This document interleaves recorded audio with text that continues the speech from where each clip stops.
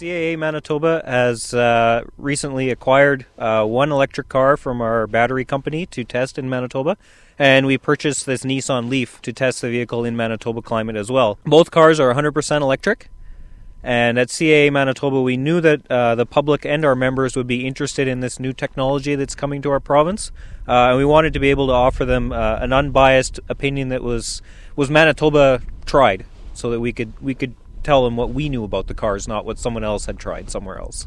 It hasn't been terribly cold. I did have a few days where it was below minus 25 that I did get to test it a little bit. How far can you drive on one charge on one of these vehicles? Well, that depends on a number of variables. Obviously, it depends how you drive.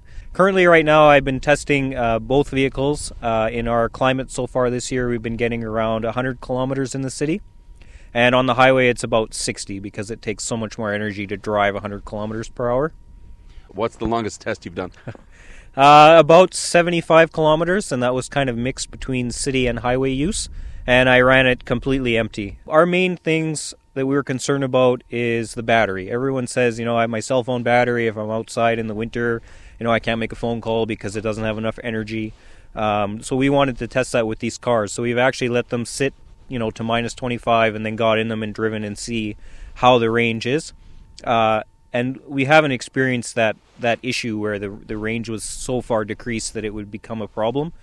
Both vehicles have built-in heaters to keep the battery at the right temperature, and they can also keep them cool as well in the summer, because hot batteries are a bad thing too.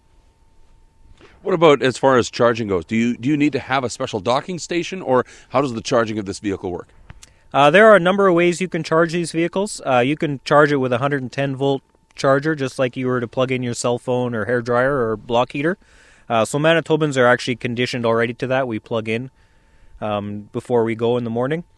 You can also charge the 220-volt charger, which is a lot faster. So the 110 could charge anywhere between 13 and 20 hours. The 220 charger could be between 5 and 7 hours.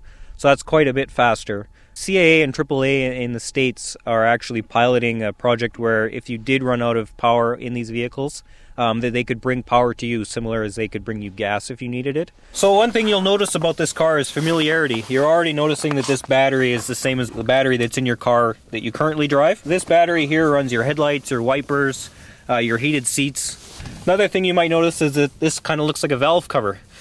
They did that to associate familiarity so that you feel comfortable with this new technology.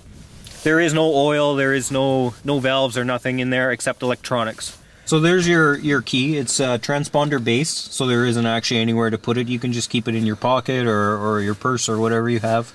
Put your foot firmly on the brake and push the button there. And that's it. Now the car is actually running. Can't hear the engine. I know.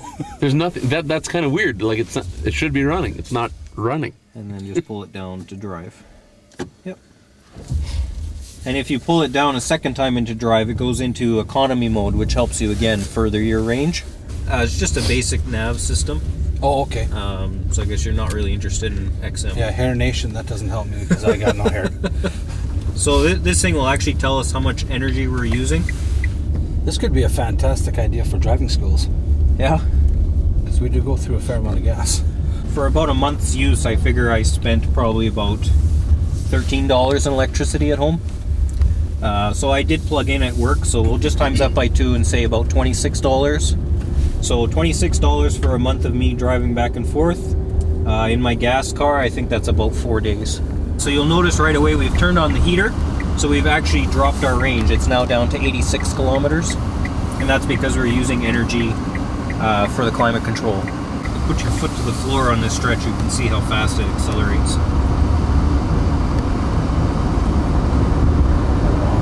That's one thing people think people think with an electric car that there won't be any power. Or we've got 4 guys in here. And Yeah, thanks for having us. Appreciate that. One Nice to meet you. piece of information I'd still like to know is, can Fred Hiebert and I both fit in the front seat of this car? this is unbelievable. This is unreal, man. Where's the flux capacitor? Oh, Marty! We fit. Look at this. Here, you steer, I'll shift. Let's drive.